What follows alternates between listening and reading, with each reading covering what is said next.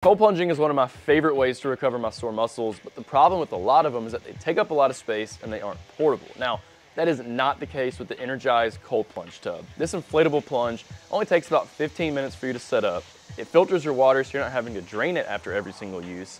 You can control the chiller with your phone, but the cherry on top, you can deflate it and put it in the included duffel bag and take it on the road with you. It's one of my favorite cold plunges on the market right now, so let's dive into this full review.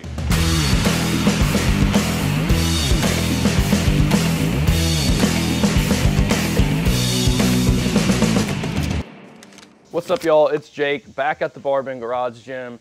Obviously, we're outside today, and that's because we got another cold plunge video for you. This time, we're gonna be talking about the Inergize Cold Plunge Tub. Now, if you don't know how this whole process works, in this video today, I'm gonna tell you everything you need to know about this cold plunge, from the price, some of my pros and cons I've experienced, you might experience as well. Most importantly, who should or maybe should not purchase one of these. Now, hold on real fast. Before I start doing all of that, I gotta let you know, we've reviewed a ton. I'm talking a ton of cold plunges on BarBend.com. We did the hard part for you. Went ahead and compiled a best list of all of our favorite options on the market. So if you want to check that out, all you gotta do is search BarBend Best Cold Plunges. That list is gonna pull right up for you, and you can find out for yourself which ones we like the best.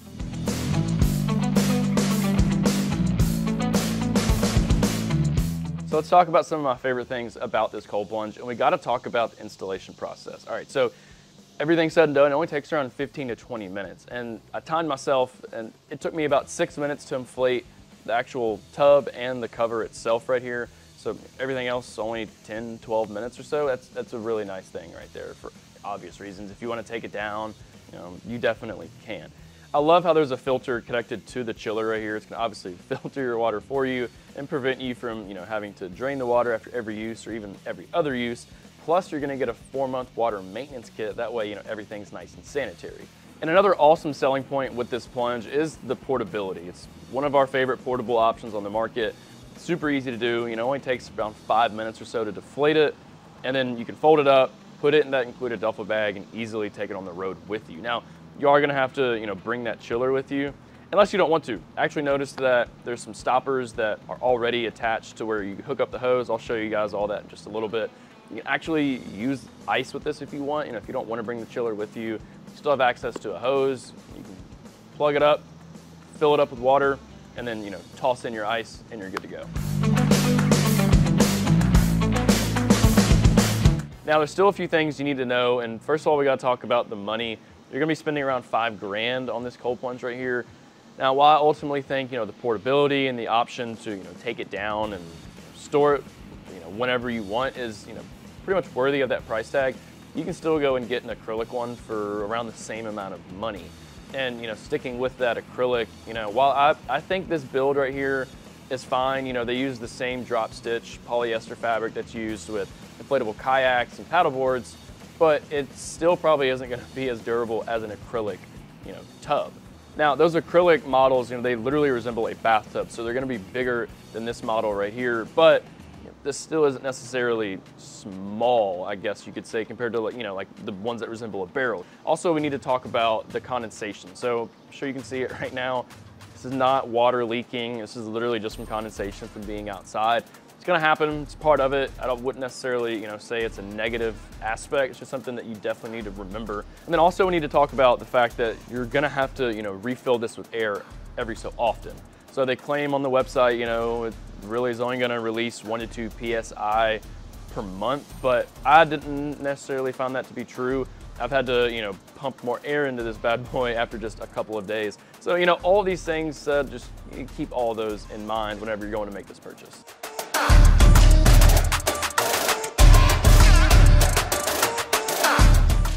So the Inergize Cold Plunge Tub is gonna run you right around $5,000, as I mentioned just a second ago. And honestly, I'm kind of torn at the end of the day on whether or not this is a good price, because yes, the portability is really nice. The option to take it down and store it whenever you need to or want to is really the main selling point.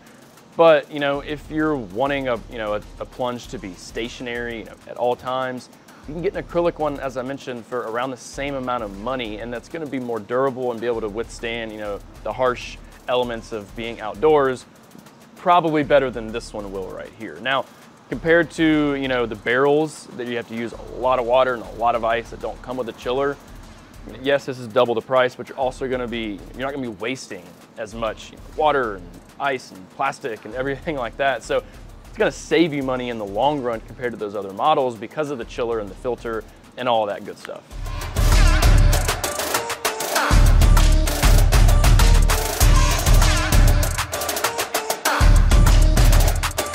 So once again, the Inergize Cold Plunge Tub is made from a drop stitch polyester fabric, which is, the equivalent of, inflatable kayaks and paddle boards. The 1800 watt chiller requires a 120 volt outlet, which is once again standard at home, and it's gonna drop the water temperature from 65 degrees to 37 degrees in around 4 to 5 hours, which is, pretty solid, to be honest. Now that chiller does contain a micron filter. It's recommended you replace it once a month and then sanitize your water weekly, which once again, you do get that 4-month supply of the sanitation kit, which is honestly a really nice touch. Most companies aren't including that with your purchase, so I just personally really like that.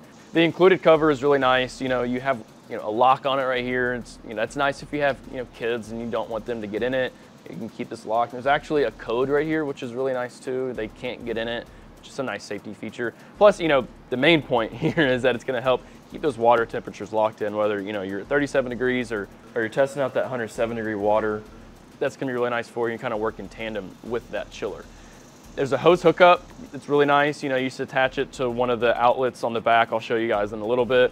That way, you can drain all your water away from your electrical components, and all that stuff right there.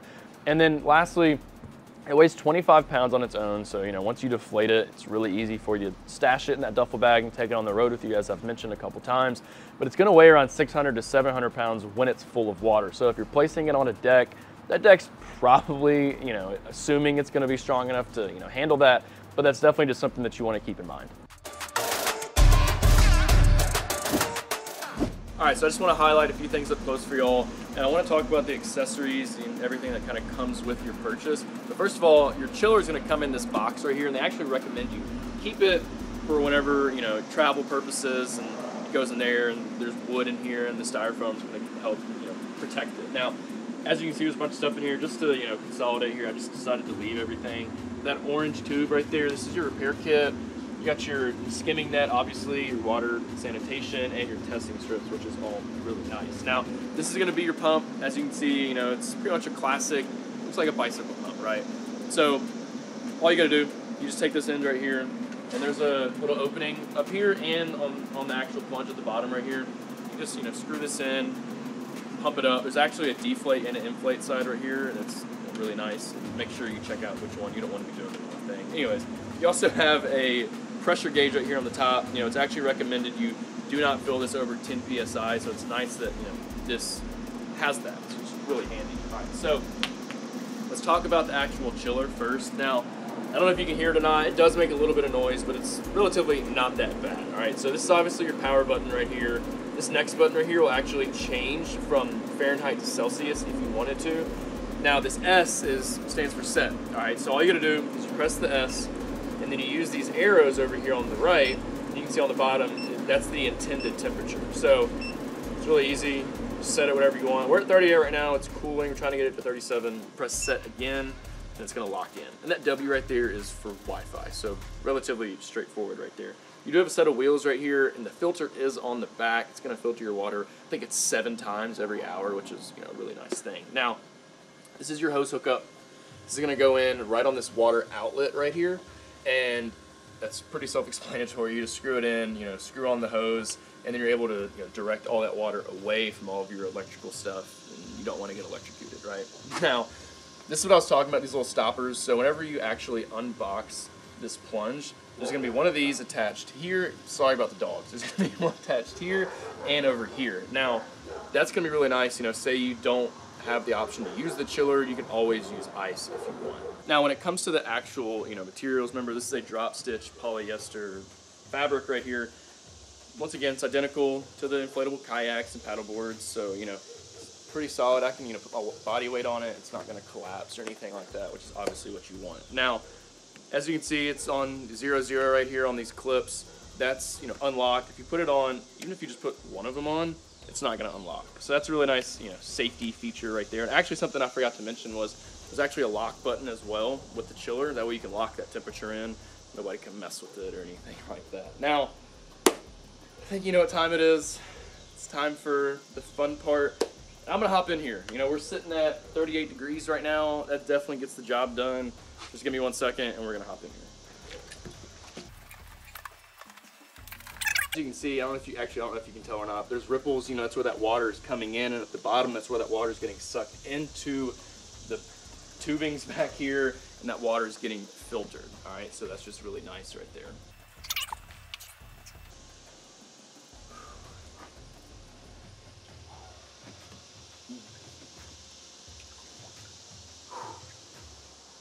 All right, here we go.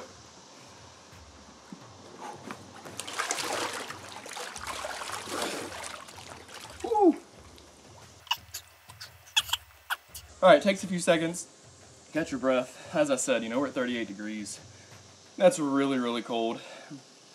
Body kind of goes numb after a few seconds like that, so I'm good to go now. And it's about 30 inches deep, so tall, I guess you could say. So definitely able to, you know, completely duck under like I just did. You know, even if you're over 6 feet tall, this is probably still gonna work for you, which is really nice. Man, this is cold. And you can absolutely get all the way under whenever you want. I'm not trying to completely freeze myself out right now as I do this video, so I'm not gonna go shoulder deep, but you definitely can if you want to. Remember, when it comes to cold plunging, you really, I wouldn't say more than 7 minutes. I mean, you could go to 10 minutes if you want to, but 7 should probably be tops, just because after that, you're really not getting that much more of an effect on your body. So definitely keep that in mind. But yeah, overall, this is really nice. I can easily, you know, lean up against it, put my arms on it. I'm putting all my body weight right here on my arms right now, and it's holding me up. So definitely strong enough, sturdy enough to really get the job done for pretty much everybody.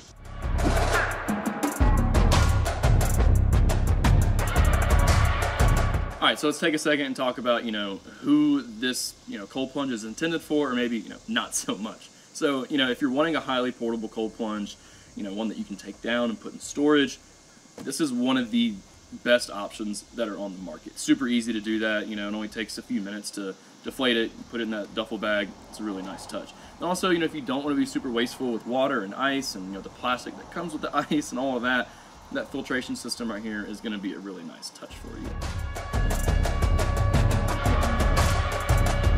Now, when it comes to those who might not want to purchase this cold plunge, really money, you know, is obviously a factor. It's $5 grand, and if you're not crazy about the material, you can find, you know, an acrylic one, as I mentioned, for the same exact price. So, you know, you definitely want to remember that. Space is obviously still a factor. You know, this is still smaller than, you know, those bigger acrylic tubs, but it's still, you know, 5 feet long and 3 feet wide or so. So you obviously need to make sure you have enough space just to store it at home. And then one thing that I forgot to mention earlier is that, you know, if you live somewhere where the, you know, temperatures are getting sub 40 degrees, actually I think on their website it says 37 degrees if it's below that, you actually really do run the risk of, you know, the tubes right here freezing, that water freezing, and kind of everything getting messed up. So during those cold winter months, this really isn't going to be the best option for you. So definitely just keep all those things in mind.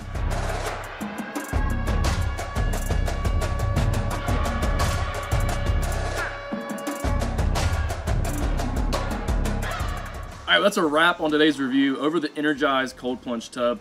Yes, this is, you know, pretty pricey for some people, but, you know, at the end of the day, you know, this is, you know, one of my favorite cold plunges on the market. It's definitely my favorite portable cold plunge on the market right now. It's really easy to set it up. It only takes around 15 minutes or so. You can use it with or without the chiller if you really want to. Thanks for watching, y'all. Hope this video was really helpful and I was able to answer any questions you have about this cold plunge. You know the drill. Keep your eyes out for my next video. For now, head over to BarBend.com, so we have a full written review about this product. All you gotta do is search BarBend Inergize Cold Plunge Review.